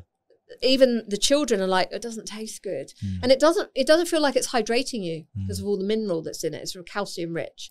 But tap water, again, I don't think what people understand is that the chemicals that are used to ensure that tap water has got all the nasty stuff that's in our water supply once it gets back to the plant removed, there's some aluminium-based stuff in there, which isn't necessarily going to be great for our brain in the long run.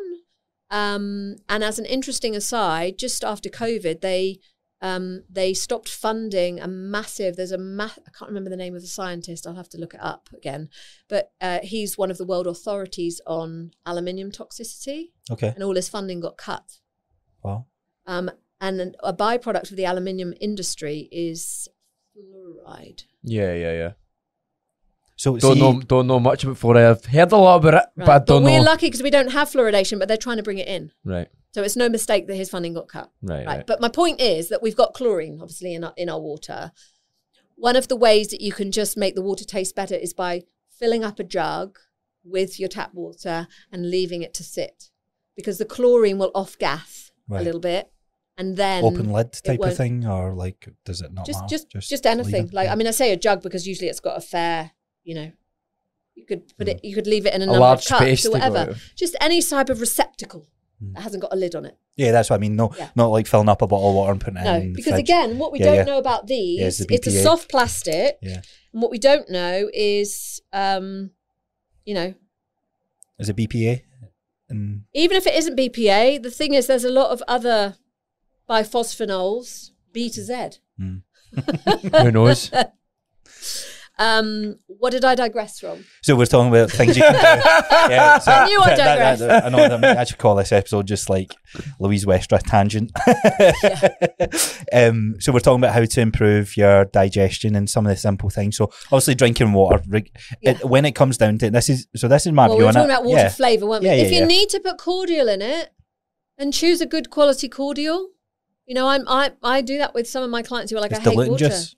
Yes, exactly. Right, okay. I was like, not to be confused with fizzy juice that has no nutritional value. Oh, of course. Right. So we go flavour it. I'm saying. Right. No. So what about like Diet Coke and Cokes and what's that doing to us?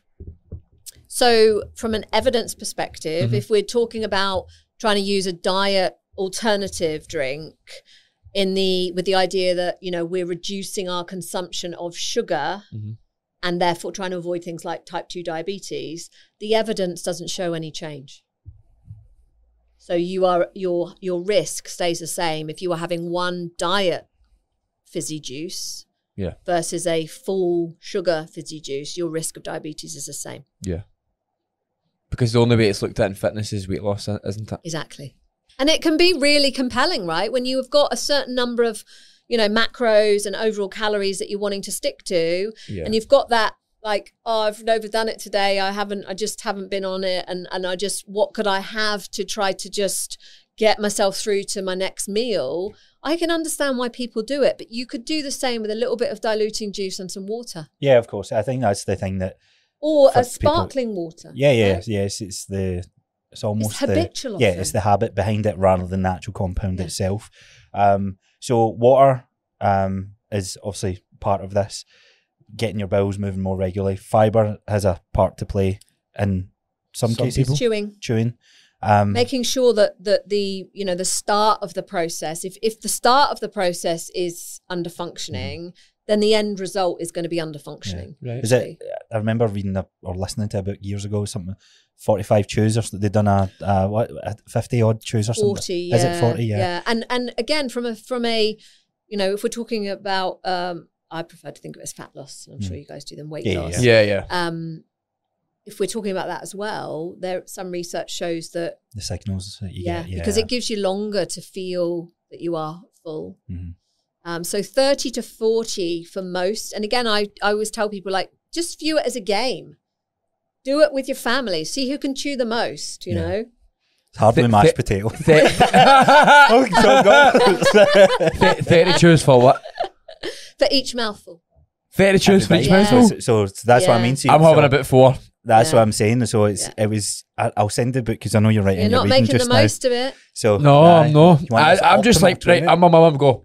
I'll admit that.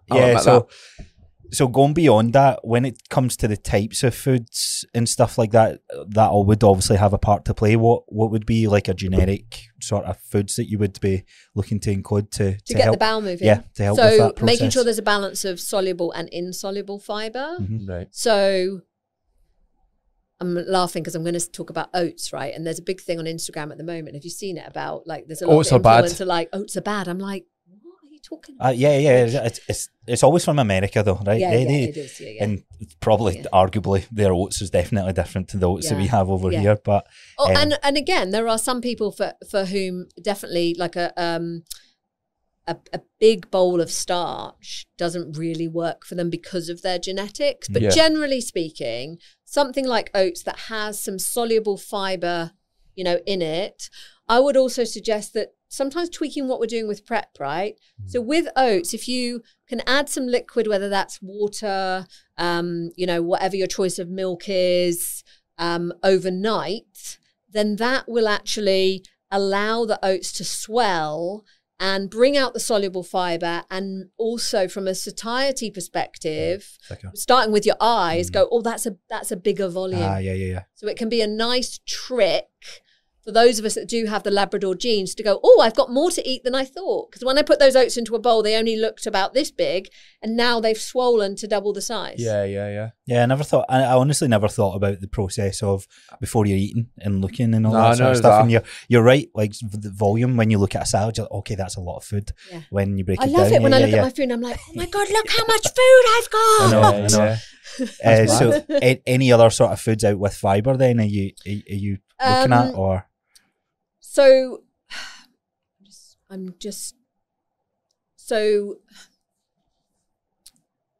resistant starches.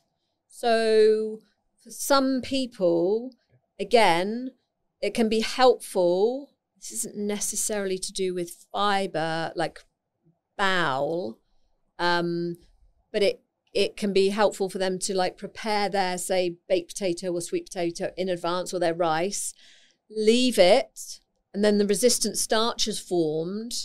And then that means when they go back, it's going to be much more regulating for their blood sugar. So that wasn't really a good example for the bowel. I'm just trying to think, what else would I say for the bowel? I think in all honesty, I think if people pay attention to and they look at their foods and they realise, oh, you're right, I have 1 gram of fibre and 60 grams of protein that barely keeps me malnourished, borderline malnourished. I sometimes look at, with my kind of, I guess more my strength journey, and I am in a group, and I look at some of the women who, because it is a female-based group, who, do prep their meals, and I look at the food they're eating, and I'm like, if that was my breakfast, I'd be hungry in an hour. Because it's still for me, there's not enough volume. That's the thing for me with loving eating plants as a whole group. That's what it does for me. It's not even about the fiber. Like, that's a lovely side effect. Yeah. What I would say is, if you can fall in love with food, or at least learn to love certain foods and maybe add in other things that you don't love as much, then you can increase that fiber without it feeling like it's laborious. Yeah. No, I get where you're going with it, because it's something that you can look at the standard bodybuilding approach. It's like, I can't believe you have chicken and rice, but chicken and rice is sometimes still a go-to move for. In fact, it's a go-to move for both of us, and it's not because it goes beyond just a taste element. It's also everything else that goes into that. There's enough sodium in it. It's been salted enough, seasoned. I know it's. Nutrient wise, it's feeding me. It's actually giving me I know I'm not going to have trouble digesting the food, the feeling afterwards, and all these sort of things. So it goes beyond I'm craving that food type of thing. So if it's chicken and rice, so I would say to someone, if that's your kind of like, you know, if that's the evening meal that you've decided you're going to eat, you know, for your Monday to Friday, then adding some variation in terms of accompanying veg. Yeah, so you don't add veg, actually, don't you? You're on the low side of things. 10 servings of vegetables a day, James. 10 servings a day? Of non-starchy vegetables a day. So what's a non-starchy vegetable? I'll start adding it. So your starchy vegetables are like your potatoes, sweet potatoes, your swedes, your neeps, all that stuff. So anything like, you know, your all your different color peppers, right? Spinach, all the stuff that's above the ground. I'll start adding it from tomorrow. So I heard you talk about this, and this is a fantastic strategy, because I think in the modern world just now, it's like there is a big part of why protein powders are used more, because it's convenience. And I heard you talking about not meal replacement shakes, but a shake or a blend of juice. Was that what you would call it? Like a good food. So no, blended up. What's the word I'm looking for here? Smoothie, yeah. Why, but that's so hard. Okay. Not smoothie in the sense of the ones you buy for the shop, but one that you. So what would be like a balanced smoothie in terms of things that's like a good go-to thing for you?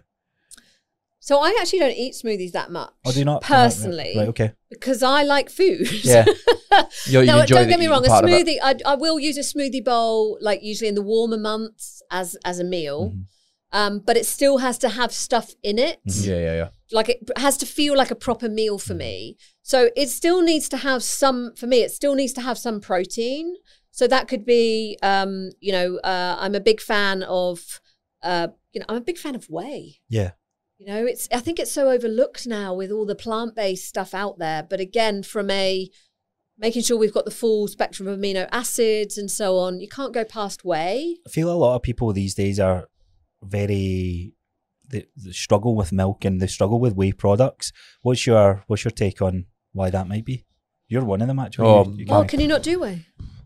Skin breaks out. Oh, really? Yeah. Digestion. I mean, I wonder whether or not you are lactose intolerant. No, so it's I years ago I went to, I can't remember because I was that young, and they said I was lactose intolerant. Yeah. They done the test and I couldn't have MSG. Yeah. Or lactose and something in smoked sausages. Don't know what it was. Okay. Sucks to be you. That's all I'm saying. I still have it. But I feel like that's more common. Is there a myth around when you remove it from your diet, you lose the enzymes and stuff like that? I think the first thing is that remember that whey doesn't exist alone in nature. Right? It is part of, so if you put aside someone who's got an overt problem with dairy products, you know, we're taking whey out of, you know, what was a whole food, and we're isolating it, aren't we? So that could be part of it. I haven't really, I mean, I use a variety of different, so one of the things I say to people is, look, variety is key.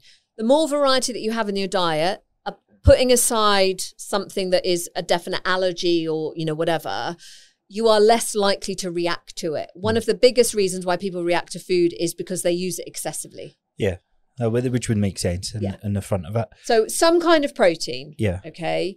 And then some good fat. So a little bit of avocado.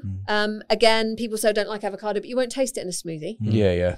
And then adding in some, you know, I'm not a big fan of people adding then concentrated juices. So you know, a lot of people and coconut waters and stuff like that. And I'm like, okay, like I will sometimes use some kind of milk or water, but I don't add juice to a smoothie. Yeah, like apple juice and that was like a go-to for the flavour for. I know, apple juice is full of sugar. But you can, you know, add apples. One of the great, exactly, right? So then you've got the sweetness and you've also got some of the fibre. And that's the great thing about the smoothie is it will keep in the fibre of the plant material. And of course, then you've got lots of fancy stuff you can add as you like cherries on top. So you want to get some blue spirulina to make it look a beautiful colour for your children, or, you know, varying degrees of green powder. Although the best green powders, they don't taste good enough to put in eat a whole smoothie of in my opinion. That's how you know you've Is that got what a we're good... looking at the other day? Yeah, so, It's supposed to green smell. powders are meant to... It's Right? sort of like a buzz term in our space just now. Is there a myth with when you blend up a protein shake or blend up a shake with your berries and your whatever it is that you're putting into it, do you lose anything by not digesting that, by just eating it? Yeah, it's a great question. Is that a myth or is it? Well, again, if we're talking about from a satiety perspective, humans are designed to experience their food with their teeth, right? To tear and to bite. Right. So if we don't have that, there are some people, again, probably with particular genotypes with more of the, mTOR, not as easily satisfied, who maybe then a smoothie doesn't hit the spot because that stage in the process, in the supply chain, was missing. Right. Makes sense. Yeah. But I think for some people, it doesn't seem to matter at all. I guess one of my main issues with smoothies is that people, and it's similar to, when people are like, oh man, do you know where to get protein Snickers or protein? And it's like, mate, just put some peanut butter on a bit of toast. You'll get more protein from that. It's unnecessary. And you would be better off concentrating on, getting some food, decent quality food on a plate and learning how to cook for yourself. Yeah. Of course. As a life skill, massive, right? As a life skill. Yeah. I guess I'm conscious of time here as well. There's so much that we had for you. I wanted to go into. And one thing, the reason I came to myths there, because you said something on a podcast, and I was like, I was told that is it's what your mum or dad say to you when you're younger, like eat your carrots because it'll make you see in the dark. And then you were talking about how carrots and can help the retina and all this sort of stuff. Is there any like good food fairy tales and stuff that is true on that front then? So like carrots and that sort of stuff. I don't know what I was saying, but going back to my point about beta carotene. So beta carotene is provitamin. It's known as provitamin A. So it makes people think if I eat carrots, that will take care of my eyes, right? Because vitamin A is really important for eye health. Yeah, makes you see in the dark. And to be fair, in the second World War, they did feed some of the pilots, I think it was bilberries, which is a purple, really polyphenol rich, beta carotene rich berry that is, in the UK. And apparently it was helpful. But again, if you've got that genetic variant where you can't convert the provitamin A, the beta carotene, into retinol, into active vitamin A, then carrots actually aren't going to help you to strengthen, and support your eye health. Right. So that is a fallacy. And that comes back to, I think, the terminology of people just go, oh, provitamin A. That's taking care of my vitamin A. Yeah, and you're forgetting all these. But again, what you need stones. probably is to make sure that you're hedging your bets. If you don't know your genetics, hedge your bets and take some cod liver oil through winter. Interesting. You'll get some vitamin D in there as well. Remember, you guys are too young to remember, but a couple of generations ago, everyone used to get kind of force-fed horrible cod liver oil. Oh, really? I didn't have it, but. Now we're very fortunate that those things have got, like a lemon flavor or an orange flavor, or they can be in a capsule. Yeah. So you don't have to taste them. But this is where, as I say, I feel like animal foods there's a tendency by some people to malign them and dismiss them when, again, we are omnivores. Yeah. That's where our heritage comes from, and that there has to be something that's said to how ancestrally we've lived, and all those little historical mechanisms will advance as we age and through generations, through DNA. If stress can affect your unborn child from being in your belly, what else do we pass through generations, which is fascinating. What's your biggest frustrations with the health and fitness space, health, fitness and well-being space? Was something that I think we've run out of time. Go. If you had to die by a point, you're mentioning something off air with the post that you'd done yesterday with the sort of individualized camps, like pick this food group and that. Is that something that's probably high up in your priority list? It is these blanket statements, that look great on social media because somebody can then come across with such conviction, you know, it's like they've hung their, you know, petard, I think they call it, and, you know, like, that's it. This is me. And people love certainty, don't they? I mean, I totally get it from a psychological perspective. If you're in a survival, and this is going back to what you're saying about evolution, you know, when you're in a situation where you, as humans, we need to have someone who's leading from the front, who's very clear about what needs to happen. So when we see those people, it's like that is attractive to the human psyche. That person, they're very sure about that certainty. Okay, Confidence. Exactly. They know what they're saying. So I buy into that. So that is frustrating because it's so unnuanced. And then the other thing that's really pisses me off is people not knowing their scope of practice. And I mean that in every sense. In that, you know, back years ago, this was in Australia.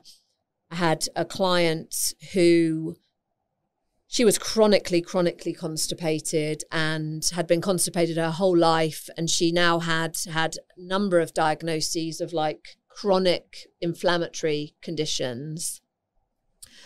And she was told, we said, look, this is going to take a while to unpack. It's not going to be something that's going to be done in, you know, even a year. 8-week transformation. Right. Oh, okay. Let's get to that. I mean, let's be honest. An 8-week or a 12-week transformation, we hope, don't we? As it's going to change our life. Well, what we hope is it will be the start of changing life because it starts to build some habits. But it's not going to do fuck all if someone's just wanting to look a certain way for that photo shoot and then gorge themselves on a biscuit at the end, and then go back to overdoing. But scope of practice. So this particular woman was so invested in the opinion of her GP that she took back some information to the GP because we said, we need to start really, really gently. We'll make you up some herbs. So we haven't mentioned it, but my MSc is in Western herbal medicine. And we would like to start you with, a really gentle course of colonics and just see what changes. Like, let's just give the body some time and space to see what it could do differently with some signaling from the core, So she went back to the GP, and the GP stood up and said, oh yeah, by all means give that a try, but it will probably kill you. What? Like, how the fuck do you know? Have you ever given anyone a colon hydrotherapy treatment? Like, there is actually no evidence for the efficacy of colon hydrotherapy treatment, but there's also no evidence to the contrary, because the fact is that no one's done any research in that particular, way. So all we have is, reports from people like me, collected anecdotal evidence, but all that evidence starts like that. It should not be dismissed, right? Because we anecdotally will train clients in a way, and it's like, well, that's how you learn, right? It's like don't do squats or don't do deadlifts because they're bad for your back. And so, well, why? Don't put your knee over your toe. Work within this kind of fixed format. Life isn't like that. So, if you don't know, if you haven't experienced something as a practitioner, then you need to remain open-minded, and equally, I've got clients that ask me to work with them through, say, a cancer diagnosis. And at that point, I will say that is outside of my scope of practice. I have an integrative oncologist that I can refer you onto. And, I can definitely sit alongside you on this journey. Yeah, you have a part to play that you can help. But I'm now in a supporting role. Yeah. And I think what's not clear on social media is that some people who do have definitely experience that is relevant to the health and well-being space, but people don't realize that they've never treated a human. So yes, some of the information that they are imparting is very, very valuable, but it's up to a point. So what's happening to those people who are then like, wow, this person is so amazing, and then they reach a point where they're like, well, hang on, that's not working. Why isn't that working for me? But in their mind, that person is so high on a pedestal, but they're like, well, themselves. That person knows everything, so no one else is going to be able to help me. That's the danger. Social media is a dangerous place, but as the consumer consuming it, I think we all have a responsibility to really control what we digest. But people don't know what they don't it's hard know. to cut, which is why we have this podcast. We want to bring people like yourselves. We were debating the other day. I can't remember what it was, but it was like, I can't remember. It was something like, this is this, but we have a responsibility. But at the same time, most people don't understand that is a responsibility because they don't know it. No, and even I recently, in the last couple of weeks, had this where it suddenly occurred to me that, and actually it was Gary Brecker, who I think is incredible in his background. And it suddenly occurred to me, I was like, but Gary Brecker has never been a practitioner. Yeah. So we see it, these sweeping statements of these are the two blood tests, these are the two tests, you will only ever need to look at methylation and your blood tests. It's nonsense. And it perpetuates, someone of that caliber should not be perpetuating a lack of nuance. But it's likes and to sell shares. products. Likes It's to and shares. sell. I think this is the biggest challenge with people, and probably more so in your scope of practice, where there's a great deal of knowledge, understanding of biologically what's happening. They know a lot when it comes to the scientific research, the medical field, but there is real world practice and experience that needs to be looked at as well. And I think having that approach is so vital to your whole scope of practice. And like you said, holistically looking at everything. You might know all these stepping stones and how the vitamins are digested, but it could be something, it might not be something out with that, but you need to take into those considerations, like you said, that not just missing that, okay, here, take this and that's you type of thing, or do this and that's the be all and end all. Same with fitness, like people see the online coaching space. Oh, that's great. I can make people lose weight from Bali, and they jump on that, but they've never trained people in person. It's like, why are you not getting to the gym when the reality of our job is helping people gain confidence walking through the gym doors, not lifting the weights, not helping them do the exercise. There's more to it than a piece of paper saying do 8 reps of this set. Yeah, exactly. Exactly. It's crazy. And so there's so much that we probably, if you're up for it, coming back on, because I wanted to get into women's hormonal health, menopause, periods. I think as two guys, we have a duty to for our female audience. That's no our scope of practice. Yeah, but to a it's degree. It's one of the reasons that I talk about, what's happening in my body in a natural way when it comes up. Like if one of my boys walk into the bathroom and I've got my period and they're like, and the youngest one is still like, what is that again, mummy? Are you all right? And I'm like telling it's okay, you don't need to panic, this is a period, We mask it with humour as guys. And, like, and I think that's okay to have a lightness of touch.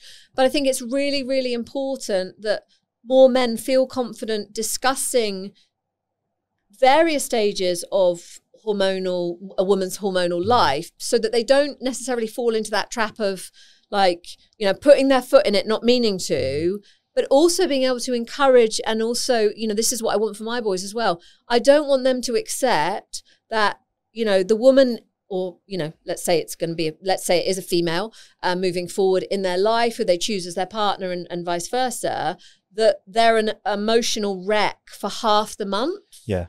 And that's a fait accompli, because it's not. That's the normal, as we talk about, right? Exactly. So I'm totally here for that. Yeah. So and I think I'll put all where people can find you in the show notes and that. But your book as well is called You First, and so many of us are people pleasers, and we put other people's, particularly like if you look at women will put others first, like their kids and that. And I think that's a big part to play on the hormonal impact that they have. And the reason I'm going so hard on the female side of things is because the majority of people that we end up helping is usually is females. And I think when we had Heather on, when she was speaking about her whole experience with trying to figure out why her period pains were so excruciating painful, it's like a light bulb went off in my head. It's like, that almost sounds like majority of the clients that I've had. Yeah. And why is that the new normal? And in hearing what you spoke about, I think you've got a lot to dive into more in that. So definitely get you on again with that. So I think we'll wrap things up. Thank you for coming down. And triple time. It's great to have you on the podcast. We probably diverted a lot from you guys listening, but selfishly, hopefully you would have got a lot from this podcast for sure. Thank you for having me. Yeah, it was great. It was fantastic. Awesome. I'll be back.